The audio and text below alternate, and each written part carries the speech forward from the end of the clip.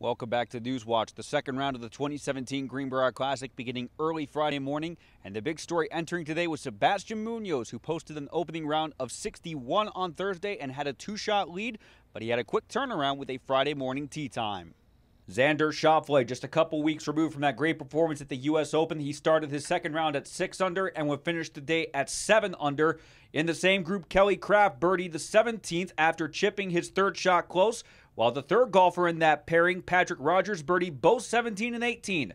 Kraft joining Schauffele at 7 under through 36 holes.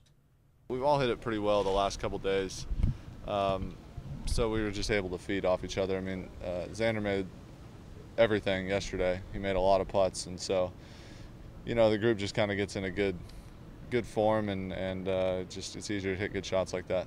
The group, drawing plenty of attention, saw Danny Lee recover from a double bogey on 12 to finish the back 9 even for the round.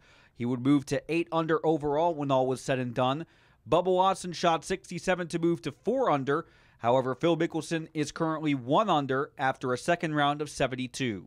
I hit it really well, but this has been the probably the 2 worst putting days that I've had this year, and it's led to some poor scoring relative to how I've been playing. But there's no excuse. The greens are perfect. I just haven't putted well.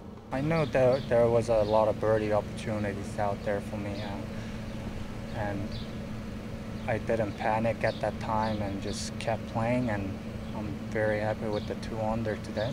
First round leader Sebastian Munoz picked up where he left off on Thursday with a birdie on his opening hole. He added 3 more on his first 9, including at 16. He did bogey 3 and 6, but posted 67 and is still the leader at 12 under par.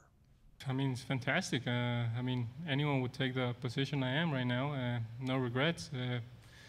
Excited. Never had a 4-shot lead. I don't know what's going to be at the end of the day, but whatever it is, happy and just trying to keep the same game plan. The hardest part would be trying to control things that I can't.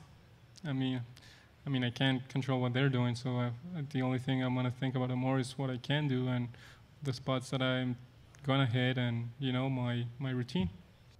So a second round of 67 for Sebastian Munoz means he not only keeps the lead in the morning, but he also reaches double digits under par, the first pro to reach that mark this week.